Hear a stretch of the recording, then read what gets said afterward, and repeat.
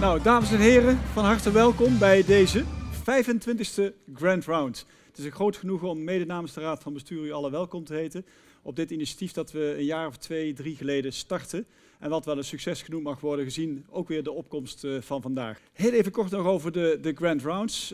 Ik zei het al, de 25e. Ik heb toch even het archief gekeken en gezien dat we inmiddels 13 externe sprekers hebben gehad.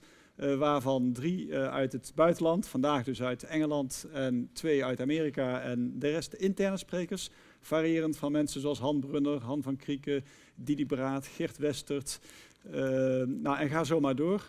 De externe sprekers, nou ja, variërend van de wethouder tot en met op dit moment misschien niet zo chic, maar niet zo, of in ieder geval wel hot, de voorzitter van de NZA, Theo Langejan, die overigens begon met de Grand Rounds. Gemiddeld hadden we rond de 120 bezoekers bij elke Grand Round. Dus toch wel bijna zo'n 3000 mensen die inmiddels de Grand Rounds hebben bezocht.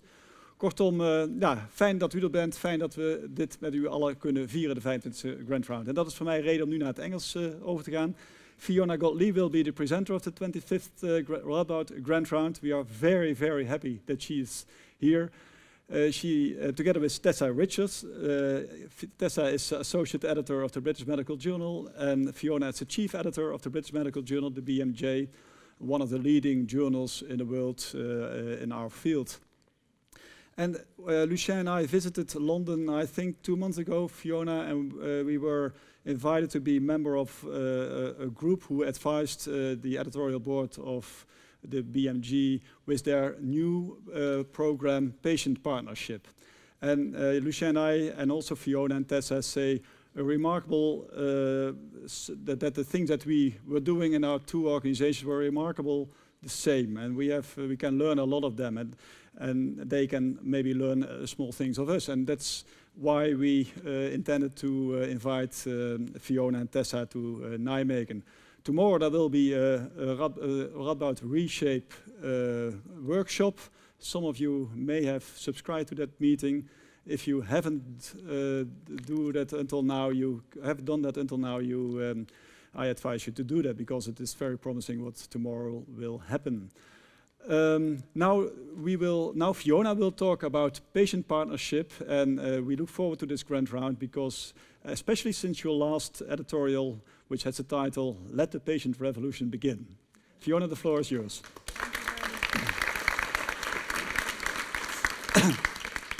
Thank you very much indeed. It's an enormous honour to be here, and I want people to know this is water in these glasses here, in case that's on video.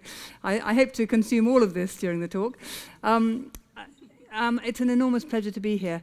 I wanted to ask just for my information, and also, yes, delighted my colleague Tessa Richards here, who has been leading on a lot of the things I will be talking about. Can I just ask for my information how many physicians and surgeons are in the room, if you would just raise your hands? And how many non-physician healthcare workers, so nurses and others, are here? Ooh, I don't know what this means. You're something interesting. Thank you. And how many who are neither physicians, surgeons, or other healthcare workers are in the room? Patients. Ah, that's fantastic. Okay. So how many of you who've just raised your hand are patients? How would you define? I was going to thank you. I was going to thank you for that. So all of us, yeah? All of us are, well, I mean, at some point in our lives, we obviously hope that will be not a great big part of our lives, but obviously all of us are patients. And I think some of the issues that I certainly deal with as editor of the BMJ and you're dealing with here are to do with that perception that is the problem, that we don't think in that way, especially if we've been medically trained or trained as healthcare workers. I come from a very medical family. Everyone in my family is a doctor. You can't move in my household for doctors. My father comes from a very medical family. His ancestors go back to Joseph Lister, and the Quakers in the UK were very strong medical tradition. My father was a doctor. My siblings are all doctors, and I was a doctor. My poor mother was the only one who wasn't a doctor, and she had the saying at the end of a long meal. She would push her plate away and say, "Another meal ruined," because of the conversation. So my mother had a rather ambivalent attitude towards doctors, and on the one hand, I think she was very pleased to have bred a dynasty, a new dynasty of medical people. And the status of doctors, I think she found very nice, and she would use it in all sorts of appropriate and inappropriate circumstances, like if she was being given a parking ticket. She would say, "You must wait for my husband, Dr. Godlee, he is coming," you know, and use it to hope to make a play on it. But I think she was also very ambivalent about doctors, and didn't really want to go to see them if she could avoid it at all. And yet, one thing that I was very conscious of was when she was dying, the hope that she would have just a doctor with her at that time. And I think our poor general practitioner was so horrified. My father, a doctor, my siblings are all general practitioners. I'm the editor-in-chief of the BMJ. He was nowhere to be seen. I think he felt it was all too frightening. So one experience for me of that was that the nursing care was so fantastic and so essential, and that doctors themselves may not be always the best people for any one situation. And I think certainly at the BMJ, since we are a journal for doctors, we navigate that issue between what is the doctor's role and what is the nursing and other role in healthcare. It is an interesting one to navigate. So in addition to the experience of being with my mother when she was dying, and it was a very positive experience from the nursing point of view, a less positive one from the doctor point of view, we've all, I'm sure, had experiences, both good and bad, as both patients, as family members of patients. And it seems that a lot of the time we get it wrong, the medical profession and medicine. Maybe, I tried to find an image of non-patient-centered care, and this was the best I could come up with. This is, I'm sure that in the old days many hospitals were like this. I certainly worked in one where the sister would come and tuck you up in bed and make you sit up straight for the ward round, and you would wait, and then the doctor would come, and you would feel very honoured that the doctor had come. You wouldn't remember what he said, but it was very nice to be visited, and then the nurse would come along afterwards and explain what had happened. It seems to me that this picture represents the status of the doctor. The patients are waiting, the power imbalance of traditional medicine. The patients are waiting. The doctor has the knowledge. The doctor has the power.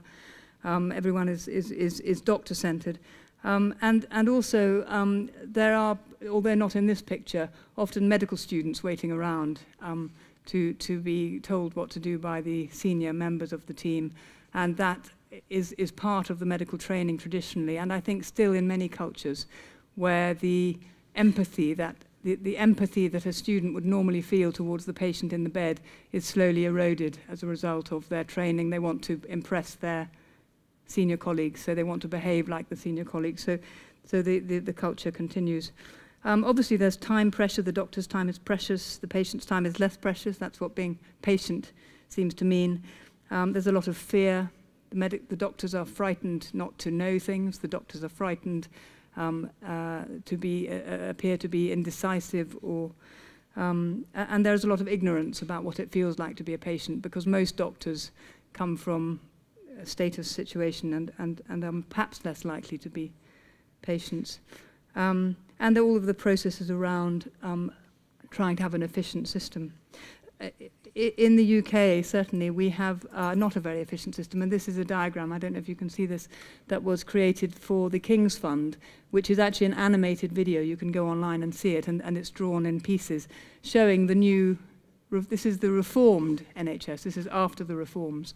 Down here at the bottom, we have all the patients and the public, and all these different bodies now involved in trying to deliver healthcare, so that not only do you have the power imbalance and all the things I've mentioned about why doctors have the upper hand, but you have this incredibly complex system that the patients are having to navigate, fragmented, moving from one part of it to another. So this, I mean, I don't need to tell you this because you are in a hospital where, maybe I do, I need to remind you that not everyone is in the position that Radboud is in, that this is a bit unique, and this is why Tessa and I are here. This is a unique place. I know there are other hospitals and health systems doing similar good work, but very often the ward round, the power imbalance, and the confusing health system are much more normal and things that we want to try to change. Very hard to change it. I know that Radboud has made an amazing journey in the last 6-7 years, and we're here to learn from you about that. But first of all, I suppose we need to ask ourselves, why should we change? Why the need to change? And again, you may not need to hear this, but others may be less convinced. Well, I would say, obviously, first off, it's the right thing to do. And that seems to be almost one good enough reason. It's the right thing to do. But we need to ask ourselves whether it works. And I just wanted to draw attention to some work that's been done by National Voice, or it's published in National Voices just this week. Tessa drew my attention to this. And Angela Coulter, who is a woman who has done amazing work in this area over many years. She worked for the Picker Institute and has done a great deal of building the evidence base for patient-centered care. She's done an extraordinary job, and she's just published on the National Voices website the results of that work so far. So she explained in a blog that has just been posted on bmj.com, she explains that they started in 2006 trying to collect together evidence on patient-focused interventions. And that was a very wide definition. And in 2006, they found 4 systematic reviews, only 4. So they thought they were quite pleased by that. They've just done it again, and now in 2014, 8 years later, there are 779 systematic reviews. So the evidence for looking at this is very, very large. And the actual things they were looking at were supporting self-management, any intervention that was about supporting self-management, anything that was about supporting shared decision-making, anything that was about enhancing experience of healthcare, so anything that would improve the patient's experience of healthcare, anything that was about increasing information and understanding of patients of healthcare, and then anything about promoting prevention. So quite a broad canvas. And the conclusions from this latest summary of these nearly 780 systematic reviews has been threefold in very brief terms. So they've concluded that information is an effective strategy. So if you give people information about their care, it will improve their experience of the care and come up with better outcomes. They've also concluded that patient involvement leads to better clinical decisions. So that's a very important conclusion, because I think so often people will say, well, why do we need to do this? Well, it improves clinical decisions. And they've also found that integrated self-management works better. Works best. So if you have self-management, but it's actually integrated into the care system, then you get better results. And Angela Coulter and her colleagues have asked, well, why isn't this happening now? If we've got all this evidence, this hard work evaluating these things. Well, she concludes, or rather she describes the current situations in the UK. And taking that last one first, integration of self-care works best. She finds that only 3% of patients have a formal care plan. So this is a plan about what's going to happen to them in their treatment. So only 3% of patients have that. She finds that in terms of patients' involvement, patients want to be involved in their care, but very, very few of them feel that they are. And in terms of the information, she finds that, or they find that, patients find it very difficult to work out what information is reliable and what information is not reliable. And we do not have a good system yet of stamping the information you can trust as opposed to the information that you should ignore. Now this leads me on to the BMJ, because we hope, about information, and we hope that we're about information that's reliable. But I think one thing I should say from the outset, many people would see us as part of the establishment. We are medicine. We are the voice of medicine in some areas. And one of the things that I think we have struggled with is whether we are for doctors or whether we are for patients. And we have come after many, many attempts to unpick this. We always come back to saying we're for doctors. We're a journal that doctors will read. But we want to be a journal that will push doctors to behave in the way that is best for patients. And that is an interesting dynamic. So for a long time we have pushed for things like research papers that report outcomes that matter to patients, so that instead of the serum cholesterol, we would talk about the heart attacks. We would talk about the clinical change that would make a difference to the patient. And we were quite early on, I think, to really insist that all of our research focused on the outcomes that mattered to patients. And we've continued that fight. We've continued to try to avoid surrogate markers that can be used to make it seem like medicines are better than they are. If you use surrogate outcome measures like a blood pressure or a blood test, it can make the treatment look better than it really is.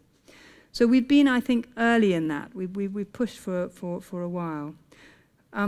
But a few years ago, we decided we needed to go further, and we wanted to encourage this sense of participation between doctors and patients, and to see it as a partnership. And this was, the date was 1999, and Tessa was the editor of this theme issue, where we looked at a number of different aspects of how we could encourage doctors to see patient partnership as a positive thing. And that's a long time ago, 1999. It seems like history, but it was seen as very radical then. And I think if you look back at the content now, it's quite upsetting to realize how much of it still is relevant now, that idea of doctors embracing, wanting to welcome patients into their decision-making is surprisingly challenging for them, even now. So we published the theme issue, and we've continued with other things. We've had, over a period of time, what we call patient journeys, which are written again, they're by patients, but they're for doctors, and they are patients describing what it was like to be a patient in a certain circumstance, with a doctor giving the medical side, but the patient really trying to teach doctors about what it feels like to be a patient, the fear, the uncertainty, the errors being made, the lack of communication with the family members, whatever, all of these issues again and again and again, with a different medical condition, but the same stories coming through. We also looked at this rather fascinating idea of the disruption that medicine causes in people's lives. And Victor Montori and others looked at the amount of time patients were involved in healthcare. So people with a chronic condition, it becomes a full-time job, especially if you go back to that chart of the fragmented health system. So they're going to the general practitioner one day, then the next day they have to go and get a test, and then they have to go back to get the result, then they have to sit in a waiting room. Again, I think, Radboud, your patients won't experience this, but in many, many parts of the world, we'll hear later, they may experience it less here than they might in other cultures. And certainly in the UK, that has been a factor. Victor Montori is based at the Mayo Clinic in the US. And very much some of the stories he was reporting were of patients spending, they could no longer afford to work because they were just professional patients. Not by choice, not by choice. So this is an issue that we've been very interested in, and it's led us towards quite a few of our other campaigns. One in particular is this idea of too much medicine, that we need to be clear. Medicine needs to be in proportion to its effectiveness, and it mustn't become this thing that is an end in itself.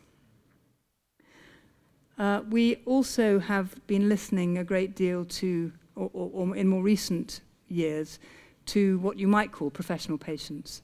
And Tessa Richards has been really helpful in alerting us to the number of people out there who are online doing an extraordinary job of summarizing their own condition, tweeting, blogging, writing about it, drawing people in.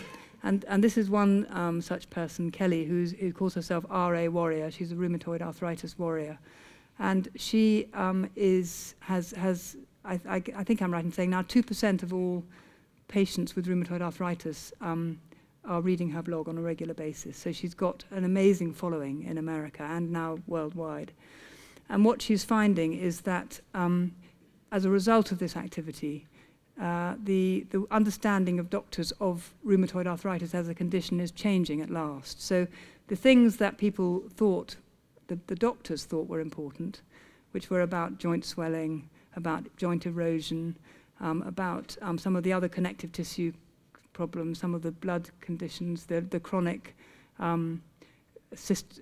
organ problems that result from it, were obviously problematic. But the one thing that was not counted for was fatigue. And that if you ask patients about what it feels like to have rheumatoid arthritis, debilitating fatigue is the thing that they really care about. And so, as a result, I think I'm right in saying, of her work and the work of those who she works with, the idea of fatigue as a major symptom and problem for people with rheumatoid arthritis is now beginning to be properly recognized. So she's an extraordinary person. She's working with us at the BMJ, I'm glad to say. We're very grateful to her for that.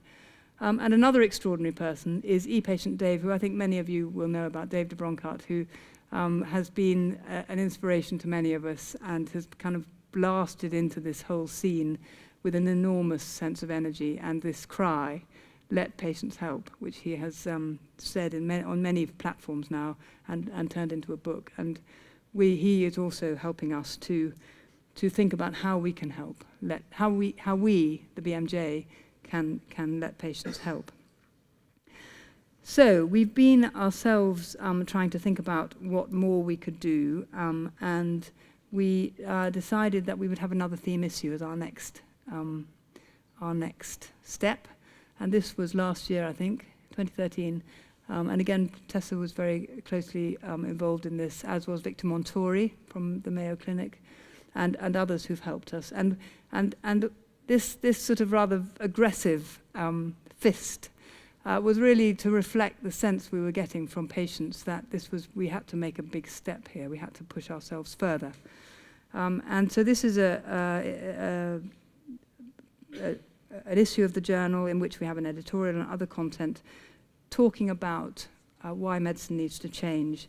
It needs to change for its own good, and it needs to change because it's wrong the way things are currently done.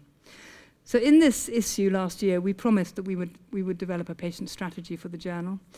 In the back of our minds, we wanted to earn patients included. We wanted to have the tick patients included, and we knew that was going to be very difficult for us, that everything we did would have patients involved. And so we set out our promise that we would do this and that we would have a strategy. And as a result of publishing this, I can't remember the timing quite, but we committed all of Tessa's time to this project. So Tessa's been on the journal now for many years, running many different parts of it, but now her sole role is patient partnership. So that's a big, important commitment from the journal and from Tessa to do that. So we said we would recruit a patient panel, and indeed we did. And some names here you'll recognize. There's Lucien. Jan, you're there somewhere. Jan's there. E-patient Dave. It's a fantastic panel, international panel of people who have agreed to help us with this. And a few months ago, they convened in BMA House, mainly at their own expense, which is something I will come to. I think we paid travel, did we? But I don't think we paid. Did we pay travel? We didn't pay travel. We'll get to that. Oh. People came in their own. Not yet. In their own time. You know, it's an amazing thing. We recognise this is an issue that we must tackle. But they came, and we spent a very intense day discussing what should the journal do. And they didn't let us off lightly. We got quite challenged. We got quite criticised. We got quite difficult things that they wanted us to do. At the back of my mind, and sorry, just some photographs. I didn't manage to get everyone, but there's Tessa, there's Victor Montori, there's e-patient Dave, and there's Paul Wilkes, who is the chief executive of Patients Like Me, which you may know about, which is a wonderful organization which encourages patients to group together, share together, discuss their experiences, and in particular, which is a very central to what we do, involvement in patients in research and clinical trials. And most recently, he's written very interestingly in the BMJ about how patients involved in clinical trials are beginning to share their own data and bypass the strictures on data sharing, which is, I think, very interesting. So there's just a few photographs. But one of the things I wanted to say is in our own minds, I was thinking, well, what can journals do? This is a picture of how unglamorous a BMJ meeting is. We're sitting you know, not in a very nice room, a rather old-fashioned phone, paper, lots of paper, and reading articles, trying to work out whether to publish them or not, how to improve them. What can we do to encourage patient partnership? Well, as a result of the theme issue, the patient panel convening, we came up with a vision for our patient strategy. And it is this: to promote patient partnership by becoming the change we are advocating for in healthcare. So this felt very important for us, that we couldn't bully or cajole or persuade other people to change how they behave if we as a journal had not made that change ourselves. And so and I'll talk about that a bit more in a minute. But the other thing was to be the leading journal for publication of new research, thinking and comment on how to engage and partner with patients, their families and communities to protect and improve health and the quality, value, safety and sustainability of health systems. So we want to publish in the journal the very best thinking on this, the very best research, the very best commentary, the very best advocacy around this whole issue of patient partnership, because we believe it's the way healthcare has to go. On the change that we feel we need to see in ourselves if we are going to do it, these are some of the things that we said we would do and are doing. So we have patients on our editorial board. That's part of the patients included. We have the panel of patient advisors. And we now have, as of last week, a patient editor. We have had a patient editor before. Sadly, he died last year.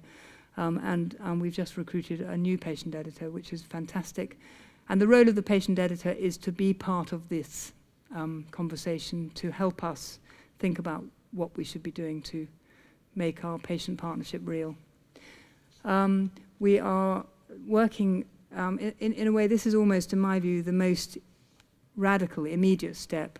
We're working to have patients as co-authors of many, many more of our papers. So we publish, like many journals do, a clinical review of a condition.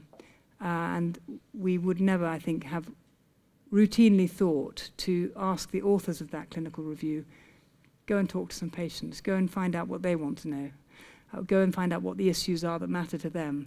And then when you send it to us for peer review, tell us what you've done, tell us how you've gone about finding out the patient view here. And then the next step, have a patient on that clinical review as an author, taking the responsibility with you for the content. So that, to me, I think is a really important step. And surprisingly, in the end, it hasn't proved so challenging. The team who produced these articles on the journal have said, fine, we'll work with this. We are introducing peer review of our research articles by patients. So you'll know that peer review is a system where articles are submitted to us. We will read them internally. A small proportion of them get sent out for external review, and then a small proportion of those might eventually get published in the journal. And it's the external review where we send to experts in renal medicine, heart, cardiology, statistics. We'll also now send those papers to a patient peer reviewer. And we're building up a bank, a database of patients who can help us with that. And that's growing all the time. So that's, again, I think we're the only people I know doing that. And we're going to evaluate it to see if we can encourage other people to do it as well. We're asking authors of research papers to show the patient-centeredness of their work, so that what we have found over time with the journal is simply asking the question changes people's behavior. So if you say, did you involve patients in this research? And they can say no. And then we'll say, well, we're not so interested. Or they might say, yes, we did in the following way, and then they'll describe it. And then we can begin to get a sense of how the research community is responding to this. And my hope is that in a couple of years' time, we'll be able to say, we will only publish your research, we will only consider your research if you have involved patients in it. So the first step is to ask the question. The second step is to put the barrier up. And from then on, any research in the BMJ will only have our support if it has got that aspect to it. We're looking at improving the amount of patient involvement in both our written and our video content on the journal. We are increasing the number of patients, although this is a slow process, involved in our internal decision-making. And we are then, the next pieces are about what we publish in the journal. So we're looking to improve visibility of patients' rights and responsibilities, and we're also involved in a number of campaigns, one of which is Patients Included, and the other of which is patient-held medical records. We're very, very clear that patients should control their own medical records. In many cultures, that's a long way from reality. So, having said we would do that, in this week's BMJ, the timing is perfect. This is why I mentioned the alcohol. I don't know why I've got all these glasses here. This is about the World Cup and why alcohol is going to ruin the World Cup, apparently. In this very issue of the journal is this editorial, which describes our journey to try to become a journal that has patients included at every step. And I'm very proud of this, actually, and I think Tessa should be proud because she's been driving it. I think we feel that this is one of our core values now for the BMJ. We have a number of other values, one of which is that for us there are no sacred cows. I don't know, in Holland, do you have sacred cows? Yeah. We lots. We can talk about who your sacred cows are later, but we wanted to make the point that we will, this sounds very negative, we will criticize anyone. And that means we will also criticize ourselves. And so no sacred cows. Transparency, honesty, openness, striving to improve patient care, but very much patient partnership has become a core value for the BMJ as a result of this. So our next steps, or before next steps, are challenges. We recognize, and these were things that the patient panel have repeatedly reminded us of, that if we're going to do this, we've got to really mean it. It can't be tokenistic. It can't be just have a patient here, just have a question here. It's got to really be lived in what we do. A challenge of getting the authentic patient voice is one I'm sure you're familiar with here, that each patient is an individual. And then you get professional patients who have they may even have forgotten what it was like to be a patient, but they've become very vocal and very articulate, and they have a very specific view. And how do we navigate between the individual view and the patient view across so many conditions and across so many cultural differences? So we struggle with this, and I think we rely very much on extremely good patient organizations, groups of patients. Obviously, you have then the problem that some patient organizations are funded by pharmaceutical companies. How do they get their funding? All of that sort of thing. So this would be perhaps a very good point for discussion, is how do you get the authentic patient voice? What do we mean by that? How do we evaluate the impact of this?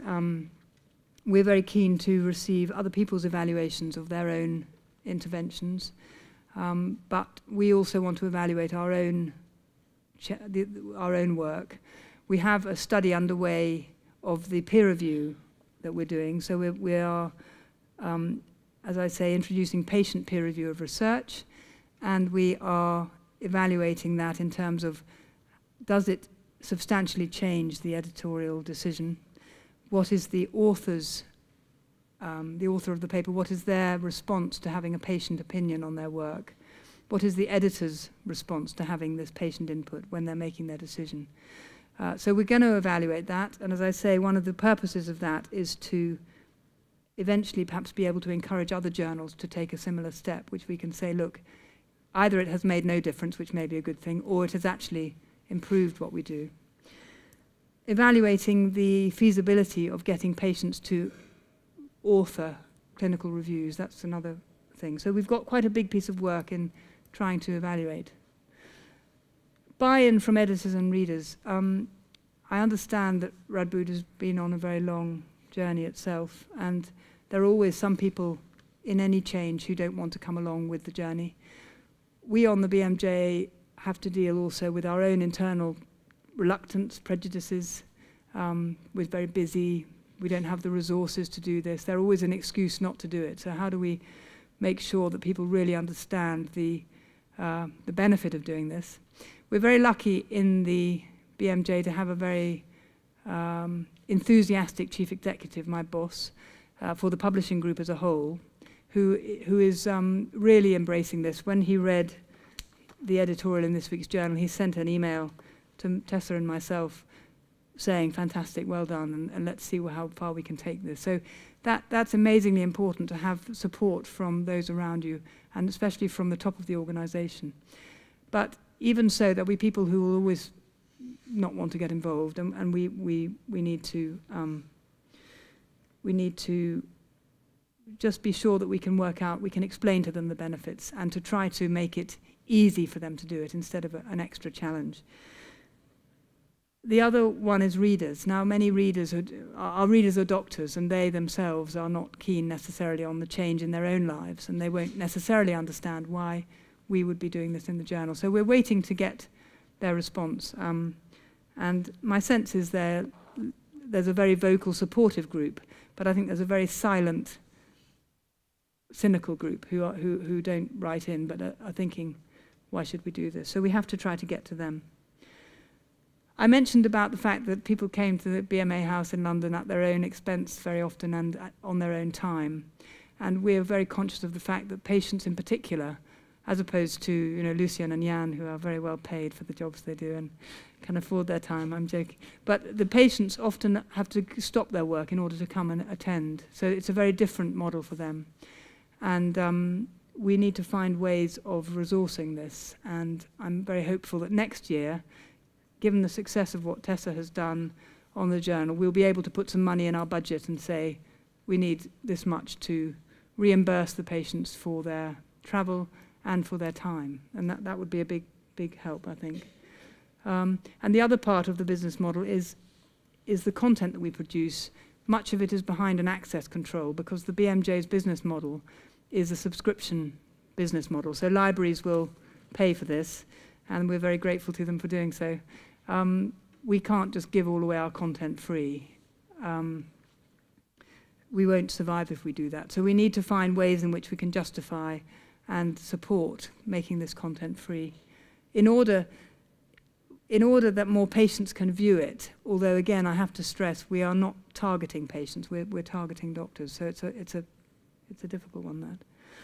And as always with everything we do, we're very conscious that this has to be an international perspective, that the BMJ is an international journal, healthcare is an international shared challenge.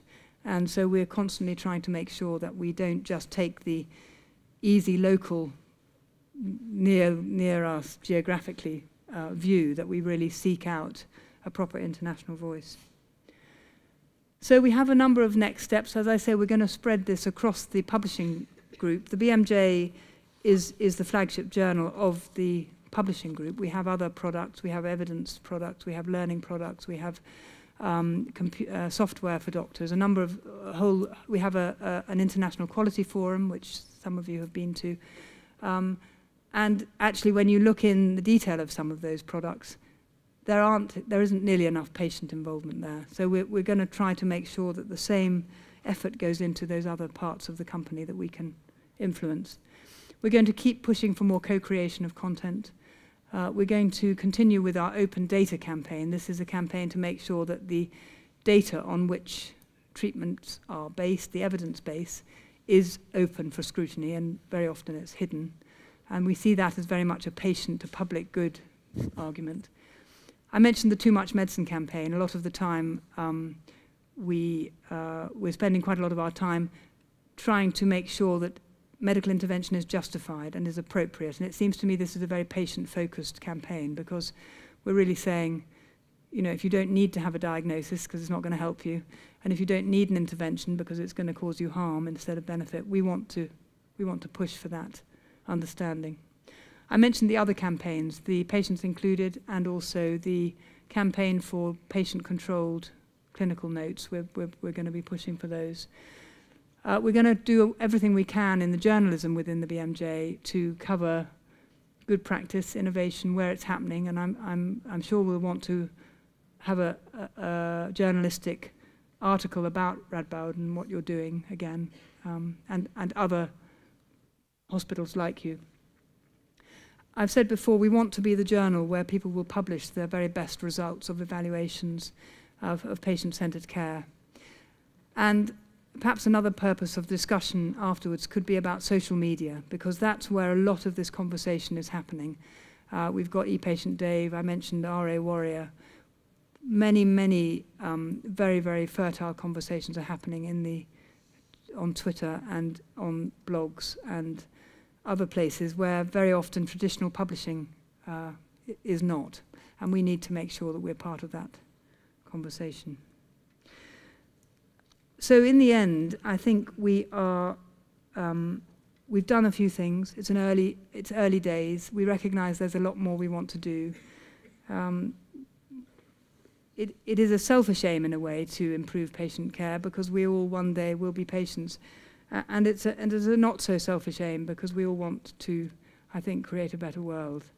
Certainly that's what the BMJ wants to do. Thank you very much.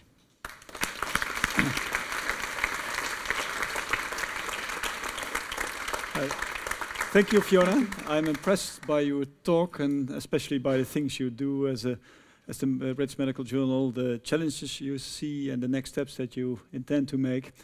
Really enjoyable.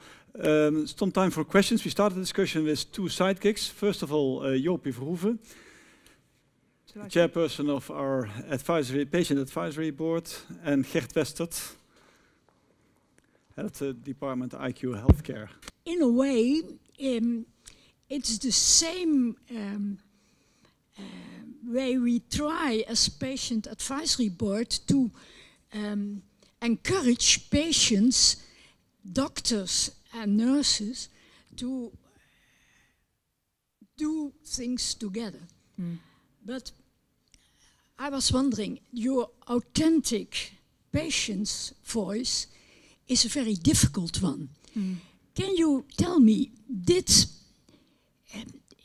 in some ways it is a matter of language? Could you agree with me? Did it change the tone of your articles by more participation of patients? I think you make a very good point. So, I mean, what we have discovered is that in order to write articles that doctors will read, you already need to write in a way that is much less academic, that actually doctors themselves are normal people, and mainly. What I mean is... mainly. abnormal in many ways, but in terms of their reading, their preferred reading style. So we work quite hard on... so, for example, this print, we have the online, I'm just using this as a prop.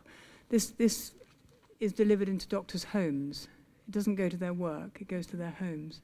So it is something that we like to think of as a pleasure read, not that they would kind of go, you know, we want them to really want to read it. And so we already work quite hard to bring the level of the language away from academic down to a more readable tone.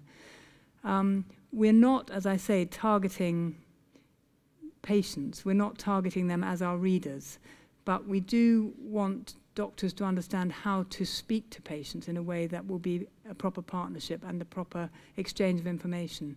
And that in itself is an enormous challenge. So I think the language is absolutely crucial, and also, for example, helping doctors to explain risk, helping them to find ways in which to explain things in a way that will enhance the patient experience as opposed to continue the confusion. So we are trying to help to educate doctors in the language that they use. And does the patient partnership help in this?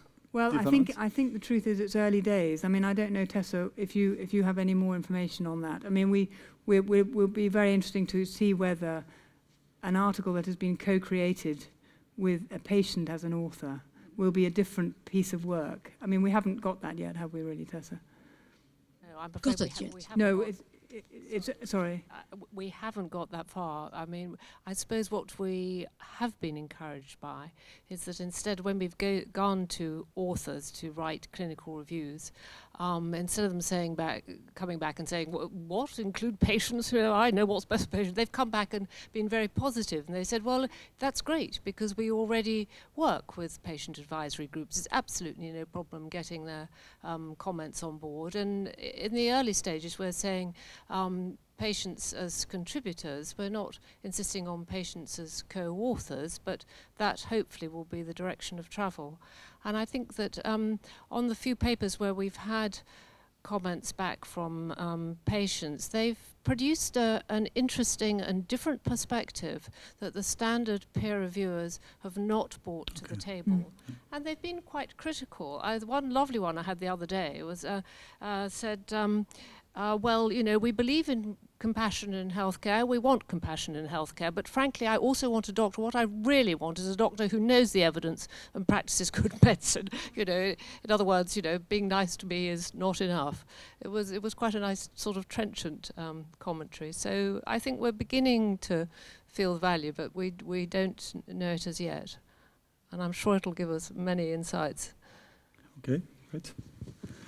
Okay. Gert, your question. Well, thanks a lot for your nice presentation, and I think it's really courageous that you take the lead in this so much important issue.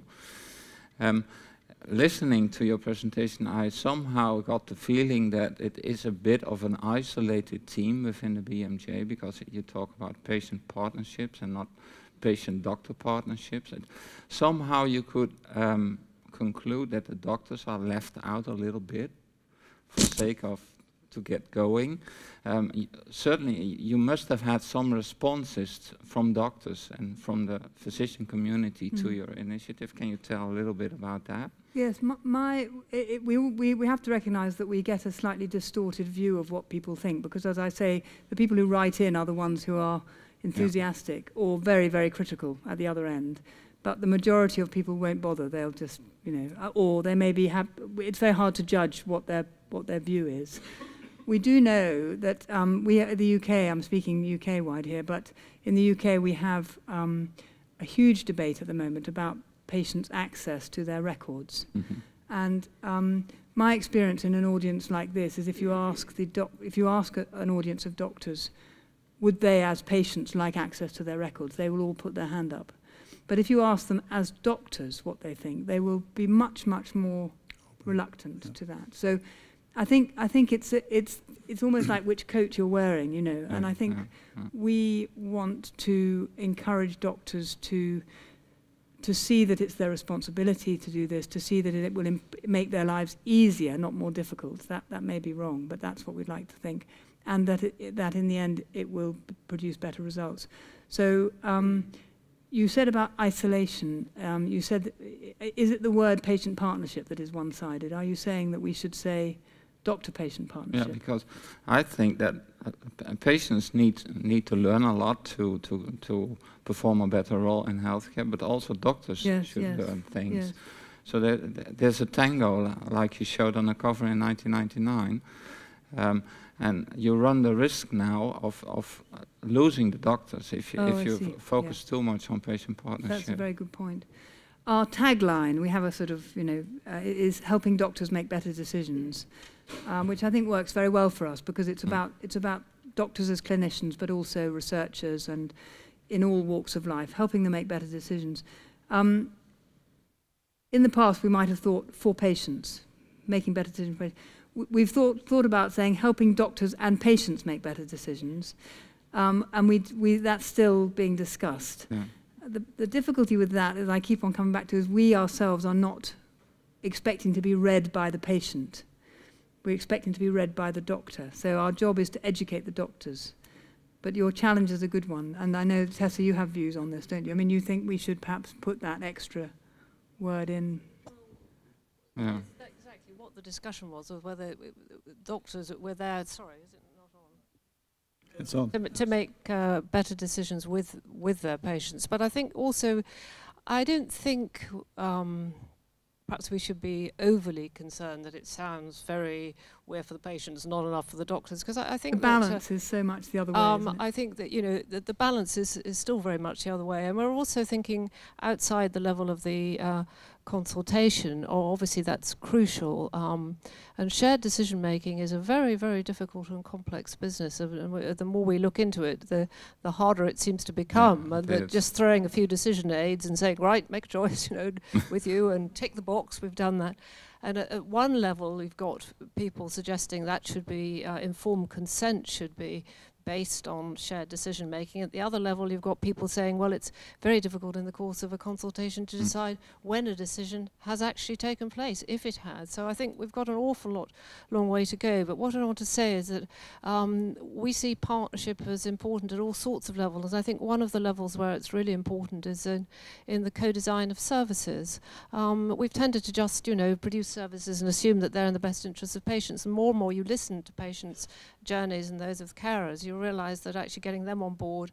So I think we're looking at partnership and the design and delivery of services very much in the research agenda. And there's been recent series in the Lancet which suggests that one way to reduce avoidable waste in research is to work with patients to define the research priority questions for research. So it's quite a broad thing, and I think that good practice, the policy is there. The policy of patient involvement and participation is absolutely there at national level, at international level, WHO. So I think it's just a question of a collective move towards defining good practice in all the different components, and I hope not a combative one. I mean, I think we've probably been rather over-ambitious in some ways, but and that's why we will be evaluating it and evolving this strategy, and offer it with sort of, not with humbleness, but I think with excitement, but appreciate that, it's a beginning of a journey. We want to thank Fiona and, of course, Tessa for this 25th Grand Round. It was a great honor to have you here. Thank you very much. And now, ladies and gentlemen, it's time for a reception, and I know patients are included during this reception as well, until the 3rd Monday of August, because there will not be a Grand Round in July because of the vacation. Thank you. Thank you very much, then. Thank you. You take this off. Thank you.